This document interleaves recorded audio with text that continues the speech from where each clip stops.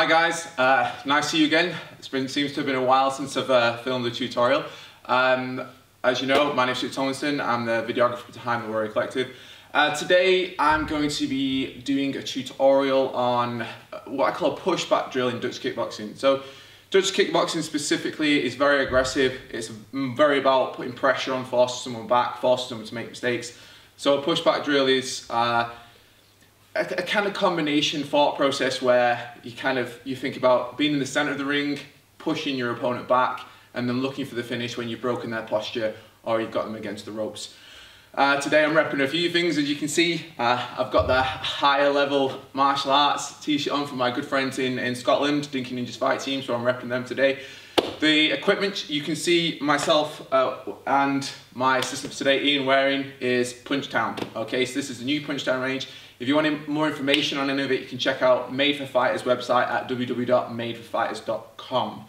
Okay, so we're going to get straight into it. So when we're doing this then, so we're going to start off, I want you to imagine the first part of the drill is you're in the center of the ring and it's an initial exchange. So an initial exchange has got to have some balance behind it. You're looking to try and land one of them hard, rock them, but you're also not wanting to leave yourself exposed. So it's a good idea at this point not to overcommit, but you've got to be fast, you've got to be explosive, and you've got to be creative and change your angles. Okay, so the first part of this drill, okay, so I'll just do it slowly to begin with, Ian.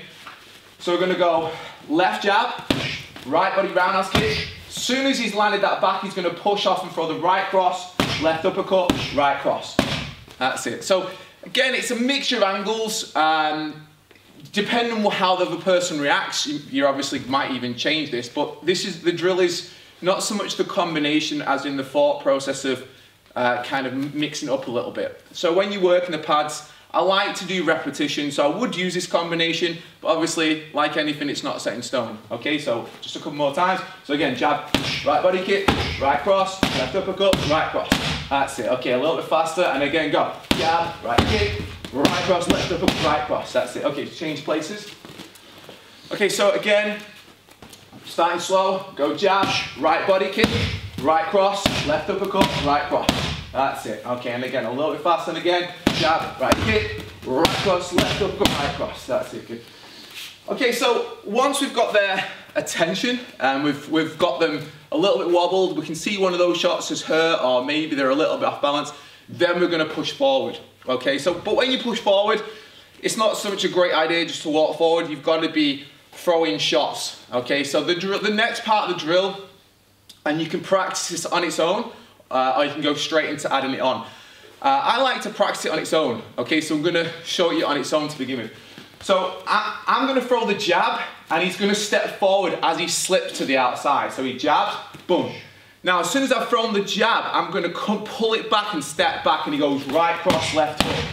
Then I'm going to throw the cross, he's going to come and slip forward here, and then as I pull it back, I move back, hook cross. So it's very much about getting used to just moving with the pad work. Okay, so again, don't plant your feet and just tend to relax. Okay, so again, I go slip, cross, hook, slip, hook, cross. That's it, and again, slip, cross, hook, slip, hook, cross. And just switch it. So as you can see, I'm moving back to encourage him to come forward. Okay, you don't want to just stand on the spot when you're doing this. So again, one more time, slow.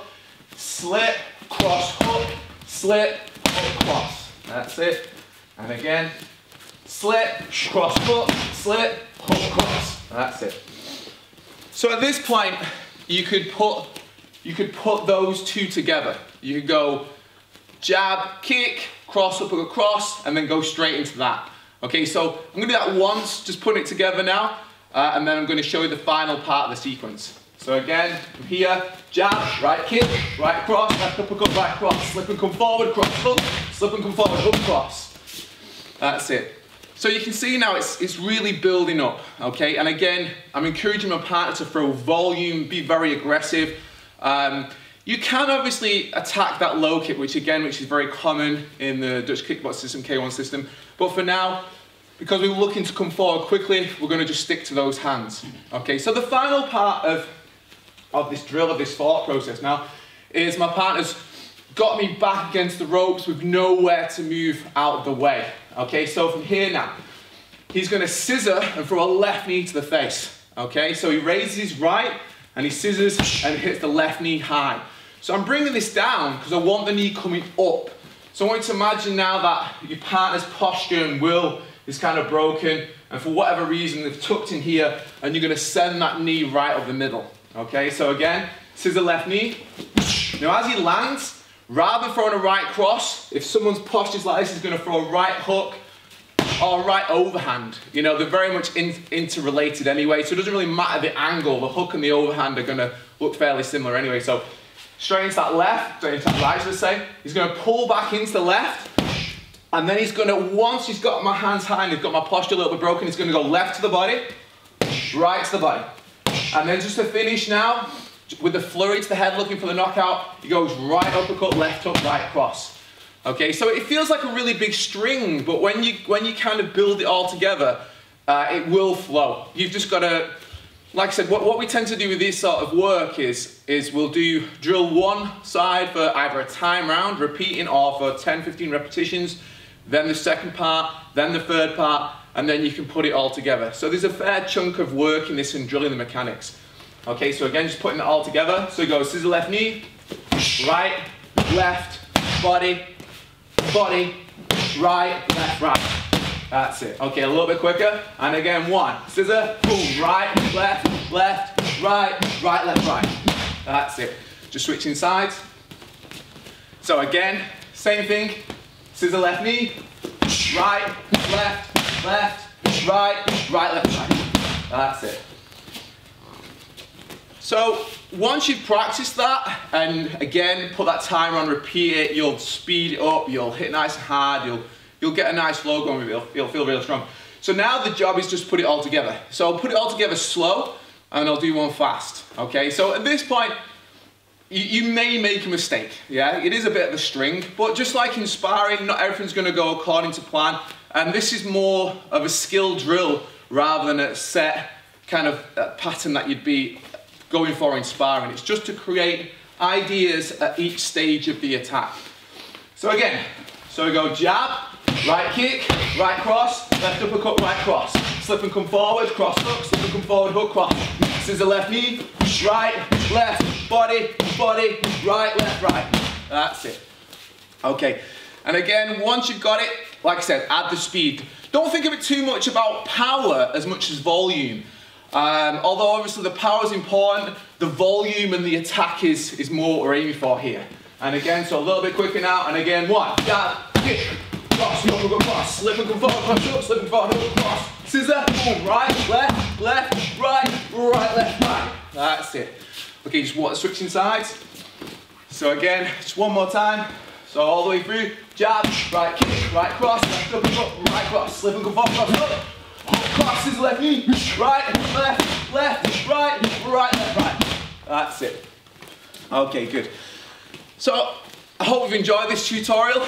I hope you find it fun to practice. It's a great drill, and the Dutch system and the K1 system is, I'm a big fan of it, okay? It's a very different rhythm to MMA striking, Muay Thai, pure Thai boxing, but it has its real strengths. Obviously it has its weaknesses like anything, but you know, this drill's a nice kind of format for giving it a go. So I hope you enjoyed it. If you want to learn more about any of the Punchdown gear, then like I said before, check out Made for Fighters at www.madeforfighters.com. If you want to give my friends high level martial arts in Scotland a buzz, you can check them out on Facebook. Thanks to Ian for being a fantastic demonstration there. I hope you enjoyed it. Let me know what your thoughts are before in the comments. Give it a like, give it a share. And do check out all the other great instructors and videos on this channel. There are some phenomenal ones.